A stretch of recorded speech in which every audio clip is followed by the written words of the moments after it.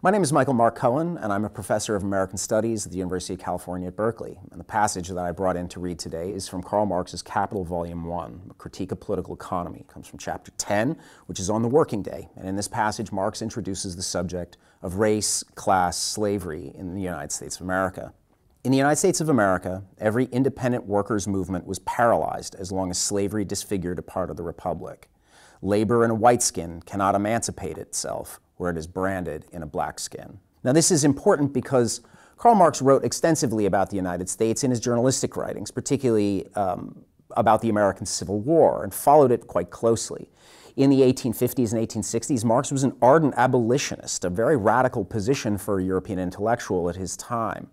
His commitments to the United States were such that he actually considered moving to the United States in 1857, and as strange as it might imagine to see Karl Marx living in Texas at that time, he seriously considered the possibility. But in his studies of the Civil War, it brought him to the attention of the political economy of slavery in particular, and it was important for Marx to write in this book about how slavery should be understood fundamentally as a labor system, a way of organizing work and workers on the plantation South.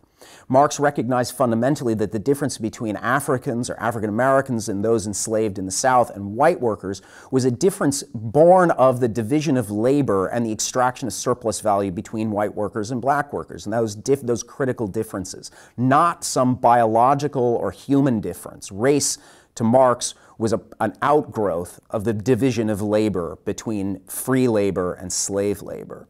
In this passage, Marx is writing, publishing in 1867, just a few years after the end of the Civil War and the mass emancipation of American slaves, and in the period of Reconstruction. So Karl Marx is articulating the importance that white workers find common cause with black workers in the South in particular, that wage workers in the North and black workers in the South had the same common cause against capitalist exploitation in the United States, and that white workers in the industrial North will never be able to free themselves if they see themselves and privilege their racial status and see themselves as superior and above their fellow workers, African-American workers in the South.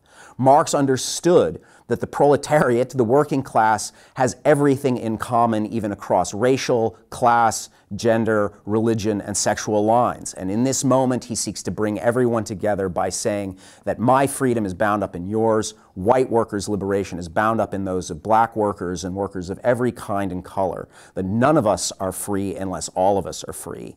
Workers need to understand that no matter what their place in the political economic system, that unless all of us are free, none of us are. And Marx has something to offer us, particularly in the Trump era, to think about this passage in the Trump era, which is to say that that supposed white working class that is embracing racism, that is embracing anti-immigrant xenophobia, that somehow they believe that by prioritizing or privileging their racial identity that they can somehow liberate themselves or find a greater piece of the American pie.